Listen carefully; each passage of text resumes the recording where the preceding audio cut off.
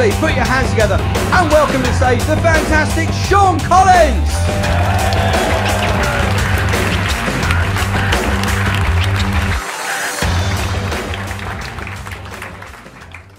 Hello. Don't worry, I'm from Canada originally, but I've lived in the UK for 8 years. I know that's pretty much the standard response to hello. Just stare at me till I cry. I mean, I've learned a lot since I moved here. When I first came here, I used to smile.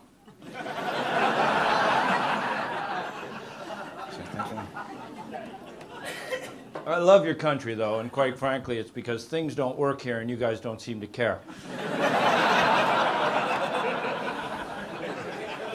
And that is the best attitude to have, because you know there's no point in complaining about anything, because your government's not going to do fuck all to change anything anyway. One of my favorite things to do on Sunday is go down to a train station, watch foreigners who have just arrived in the country with a train ticket being ushered onto a bus.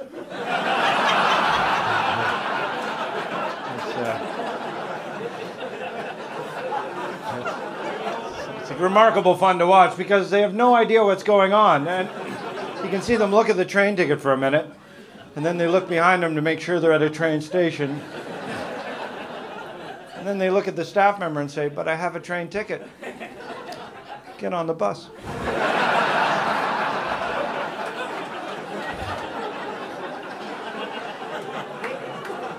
It's even funnier when they get angry. "This is an outrage. How dare you put me on a bus? I have a train ticket. I want to speak to your manager." "You just missed your bus." This is how English I've become with the trains after 8 years living here. I was in Germany the last time the snow shut down England. Sorry, as a Canadian, that made me laugh. I had friends calling me from Canada going, "How much snow did they get?" "An inch." And the whole country shut down? The whole fucking country shut down. You had people working out of their own home calling in sick.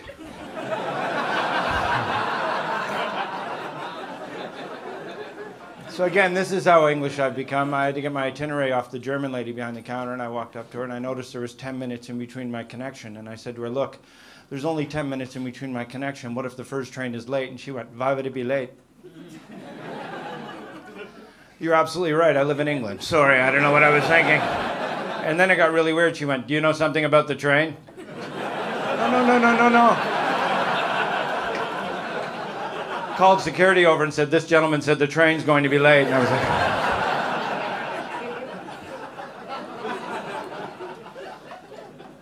I love playing this club. Every time I come here, I'm reminded of what comedy would be like if it was illegal.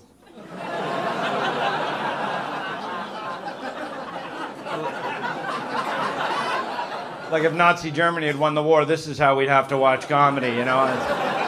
In a dark basement, hidden from everyone. I've also never been in a club less concerned about a fire code in my entire fucking life. Let's face it, I mean, if this place goes up, we're all gonna die. I mean, you'll get out, you know, but I'm not even gonna try. I'm just gonna do some of my best "You're on fire" material as you're running through there. The reason I stayed here is I met my wife here and fell in love, and we had a child, and that's the story behind it. And I'm old as well, and I have a child that is. I'm really tired all the time now. And for those of you who don't have children, I'll tell you why. It's because they never go away. Ever. Like I'll be reading the paper on Sunday, going, "He's looking at me right now," and I look down, and well, there he is. Fuck off. Just for a minute, please, fuck off. He jumps into bed with us every night at 3 in the morning. If you don't have a child, children have the ability to sleep, spin, and kick at the same time. It's quite remarkable because they get a good night's sleep and you wake up wrecked, and it goes on and on, day after day. And I know I'm tired because I said this to my wife the other day. I said, "Look, nobody has any memories before they were 5, so why don't we just duct tape them to the wall?"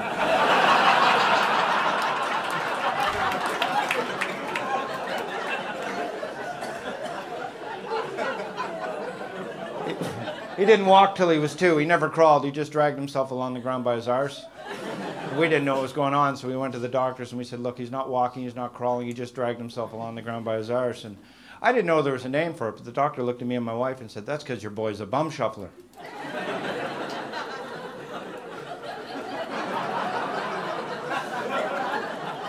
And I looked at my wife and I looked back at the doctor and I said, I think it's a little early to determine that. You know?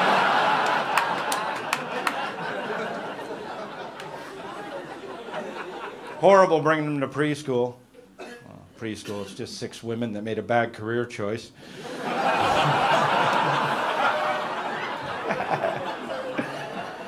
Yeah.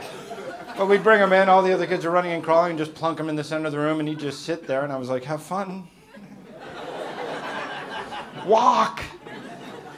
And parents, you want your child to meet their milestones with other children, so you're competitive a little bit. And the parents would always greet me and my wife at the door with, is he walking yet? And I'd go, no. And they'd go, aww.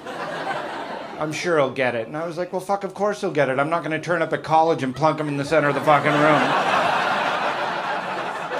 There you go, son. Study hard and bum shuffle to the library if you need any books.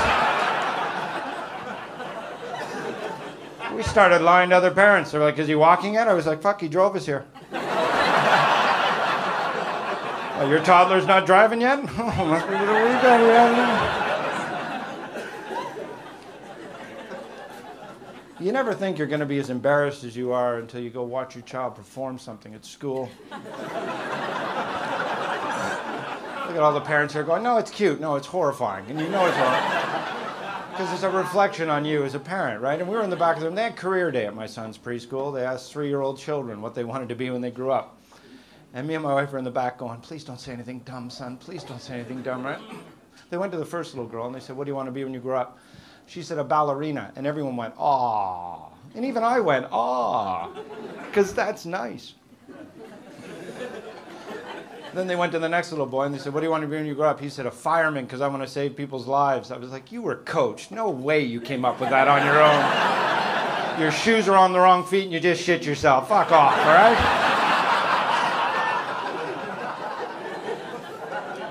And then they went to my son. And they said, Joel, what do you want to be when you grow up? He said, black.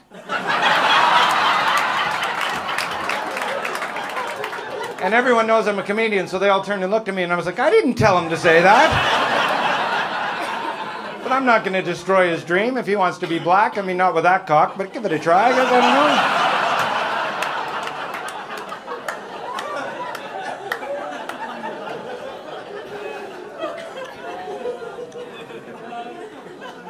know. They get you sick, too. Anybody here planning on having children? Expect to get sick all the time because they go hang out with other mutant children and bring home these diseases that they can fight off in 6 hours, and it takes your old ass immune system 6 weeks and 4 bouts of fucking antibiotics to get rid of. He vomited on me recently, and I mean not normal vomit. He covered me in head to toe with vomit. And then he laughed. And I looked at my wife covered in vomit and I went, I wonder if I'm going to get sick. And she went, oh yeah. I woke up the next morning, oh my God, I had to vomit and poo at the same time, which is a horrible decision to make first thing in the morning. What do I want to clean up?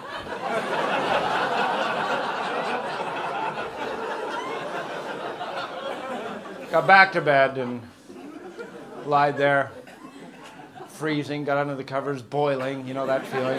You just fight for that little foot out where you go, oh. Then you move it too far, freezing, freezing. It dawned on me, I thought I was going to die, that I hadn't written my will. So I wrote my will out deliriously. My wife showed it to me when I came to. It said, if I die, leave everything to my beautiful wife, Claire. If she is already dead, kill the boy.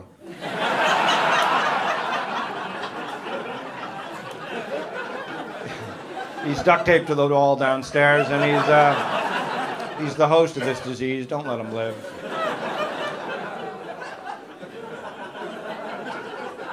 And I'd like to thank Toy Story for making my son believe that all his toys come to life after he goes to bed. Now I can't fucking throw anything out. I gotta sneak it out late at night in a rug like some mob boss.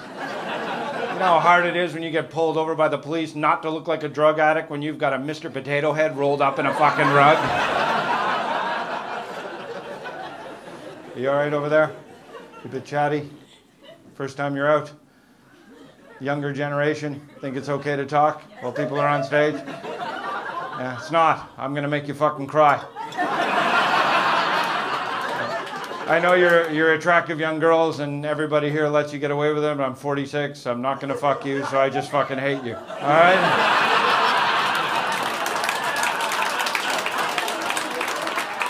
And the weird thing about it is you're young and attractive now, but looks fade, and you're gonna dawn on you when you're 40 and you don't have a fucking personality that you should have fucking worked on it at one point in your life. So respect everyone else around you and shut the fuck up during the show, all right? But anyway, to all you newlyweds, have children. No, I love them to death. I do. I'm just so tired. My wife always talks about having another. And I don't want to tell her that I don't want to. I'm too tired. I haven't told her no, but every night at 3 in the morning I sneak down to the kitchen and stand naked with a hard-on beside the microwave for an hour.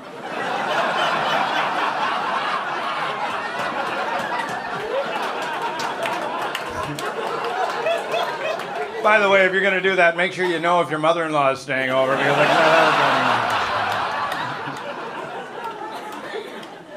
we don't talk about it. I tried not to move. I just. Yeah.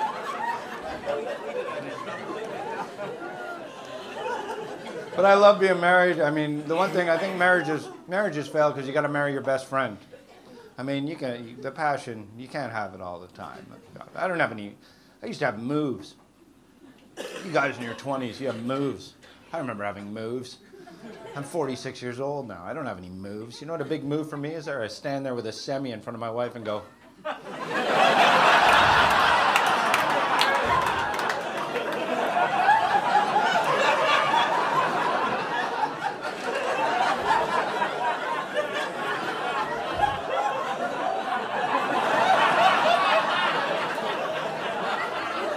No? All right, I'll try again tomorrow.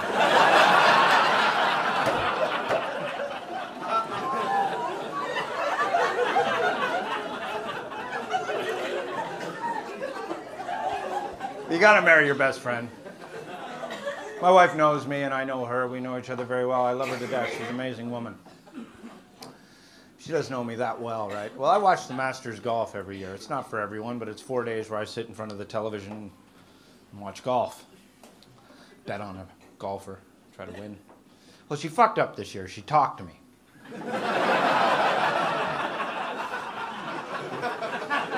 I'm watching the golf, right? And she comes up and she goes, "Sean," and I went, "Yeah." She goes, "You know that wedding we're going to next week?" And I went, "Yes." I hate weddings. What? She goes, "Well, I thought I'd put on weight since the last time I wore my dress. So I've gone out and bought a new dress." Well, guess what? I've come home, tried on the old dress, and it fits too. What a dilemma, 2 dresses. Oh, yeah. And I looked at her, I said, "You're right, honey, that is a dilemma, because I've searched my memory and I can't remember giving a fuck about anything less in my entire life." I can't believe you talked to me about that shit. You know what I'm wearing to the wedding? My suit. You know which one? My only suit, all right?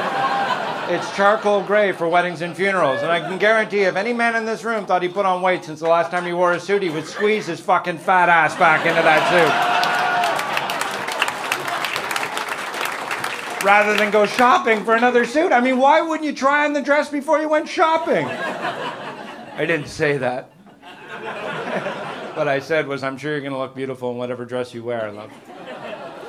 I'm such a cunt.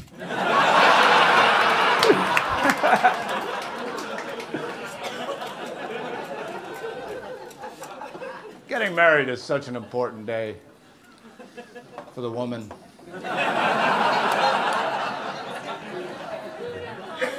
Just remember, guys, that we don't have to do anything. We just have to show up on the day, not be drunk or hungover. And usually most guys fuck that up as well, right? But leading up to the wedding, I'll give you a hint, guys. If you're planning on getting married, just do what your woman says. Do it quickly. Don't question anything, and you'll be fine. 2 weeks before the wedding. Yeah, there's some women cheering back there, yeah. 2 weeks before the wedding, I made a move with my wife. Well, I say a move, you know what I did, but... She pulled back. She said, look, we can't have sex. I'm too stressed out about the wedding. And I said, fine. 4 days before the wedding, in a separate argument, I brought up the fact that we weren't fucking. Oh, I knew I did wrong right away. If I was Superman, I would have flown around the world the other way just to go back in time and give her a cookie. Her head turned and she looked at me and she said, is that what you're worried about 4 days before the wedding? We're not fucking. I said, a little. Sweet pea. She said, I'll tell you what I'll do. Why don't I go over to the computer here and I'll email all your asshole friends that have an RSVP us back on whether they're coming to the dinner or not. While I'm doing that, you can just fuck me from behind. You shouldn't say that to a man, because I was like, all right. Do you want me to get you a pillow for your elbows, huh?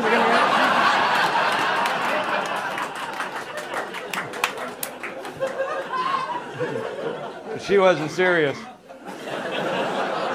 I know that now.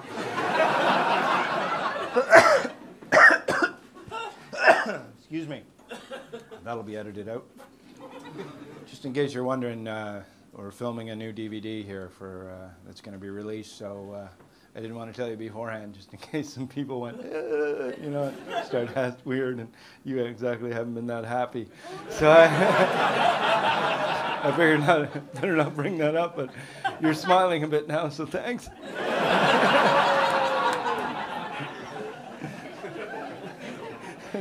Only on a DVD night would the angriest human being on the planet be saying that.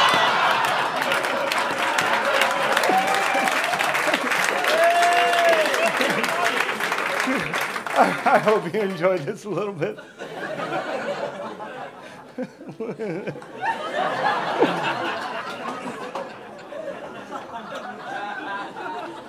It's not, you know what, every time, the last one I did a big one in Canada, in Toronto, and it was weird weather. The entire front row didn't show up. So they panicked because this was going on television. So they ran out and they just grabbed people on the street, right? And I started the show, and I'm doing it, and I look down in the front row and nobody's laughing, right? I couldn't figure out why. They grabbed 22 Spanish foreign exchange students that didn't speak a word of fucking English, and they didn't even know why they were there. They were just sitting there going... And you watch the DVD, it's hilarious. I bring it up at one point. You guys don't even know why you're here. And then it dawned on me, he didn't even understand that. So anyway, welcome. At least you speak English. They had a reason not to like me. You just fucking hate me anyway. We'll keep trying. I had dated women all my life.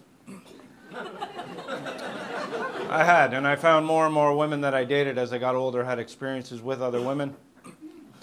But when you question them about it, they describe the situation like it happened accidentally, and that would confuse me as a man. I'd say to a woman, you ever been with another woman? It was always long-winded. Well, once. The men were fishing. It was foggy that day. I was with Jane. We're at the lake house drinking red wine, and she found a twister game above the shoes we hadn't played since we were kids, and she got an odd spin, red dot right hand. And as she reached over me, brushed against my breasts. Well, we giggled, then she fondled my breasts and went down on me, and it was beautiful, but we're not lesbians. I have yet to run into a bloke with that kind of story.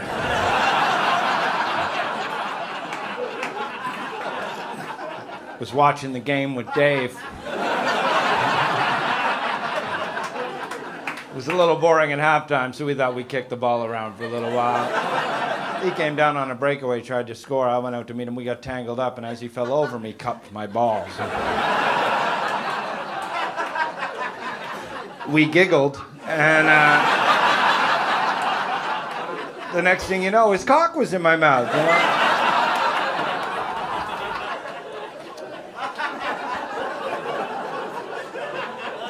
I'm not saying we're gay, but we're going fishing next week. I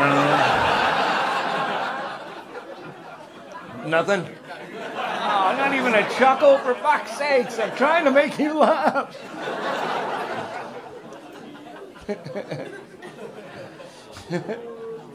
I'm surprised more women don't punch their men in the face from time to time.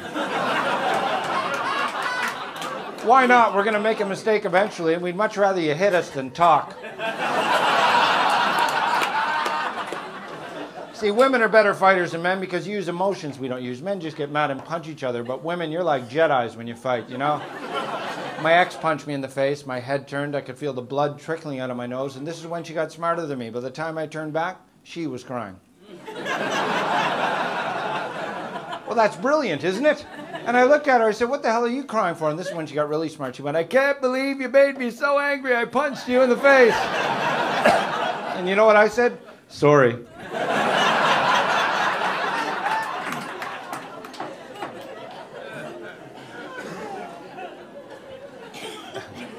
I get weird things happen to me when I've been doing gigs, you know. I angered some bull dykes in Bristol. You know, and I don't care who you sleep with, and I'm sorry about the bull dyke phrase, but you guys know what I mean. Like, these weren't just lesbians, they were real. So they were to the right, and every joke I did that was even oriented to sex, they all went, typical male, and I finally snapped, and I looked at their leader, the one with the shortest hair. And I said, is it true if you kill the head lesbian, the rest of you die? By the way, it isn't.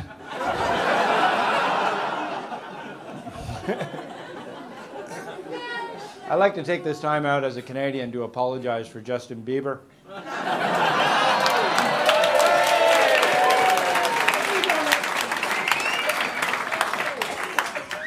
What a little dickhead he is, eh?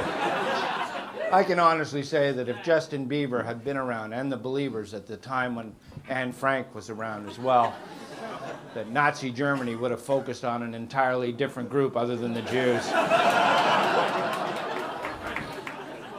Such a little shithead. I remember him coming out on BBC saying, I don't believe in abortion. I thought, fuck, I wish your parents had.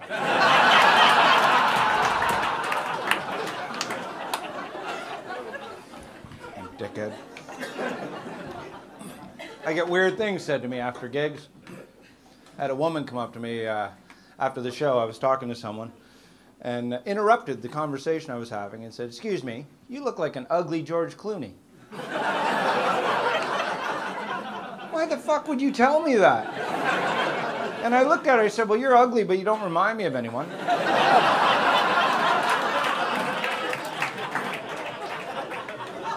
I had another woman come up to me after the show and say to me, excuse me, and I said, yeah. You're Canadian, right? And I said, yes. She goes, how can you do that to the seals? I said, what? She goes, how can you club them like that? They're such cute animals, it's so cruel. And I said, you're right.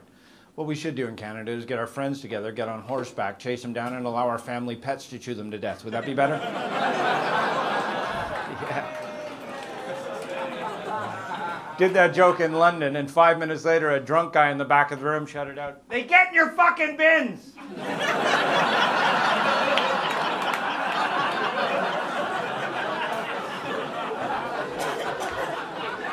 Well, seals are annoying. You have no idea what it's like to come home and your big red ball and your hula hoop's missing.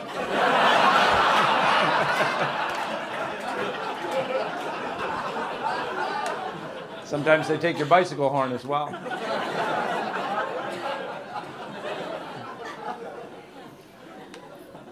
I found out recently, I've been to Afghanistan 8 times, and I found out, performing for the British troops, and I found out that I'm getting a medal for it, which is, the one thing I will say about that is support the troops. Even if you don't support the war, support the troops, because they don't have a choice. They have to be there because our governments are so fucked up.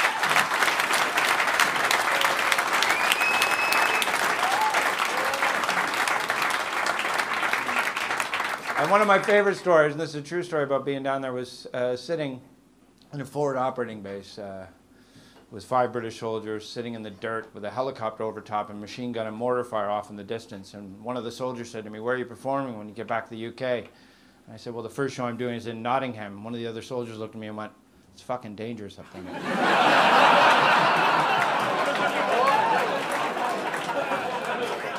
You keep your head down while you're in Nottingham, son. Okay. Oh, man. I don't like the press in this country. I'm going to leave you on this thought. I can't stand the press in this country. I hate the government as well.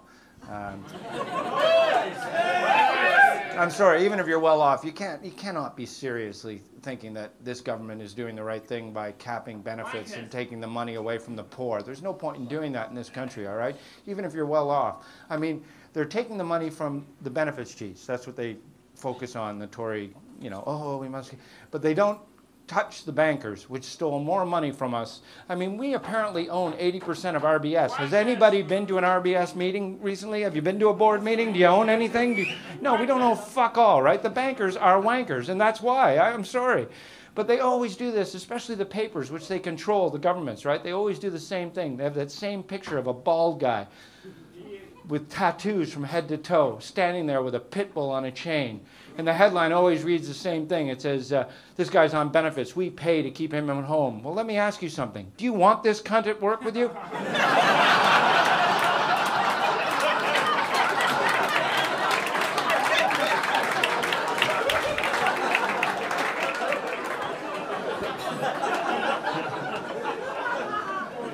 Thank you guys, because you were an incredible audience. So I hope you enjoyed that. I'm Sean Collins. We'll see you later. Bye-bye.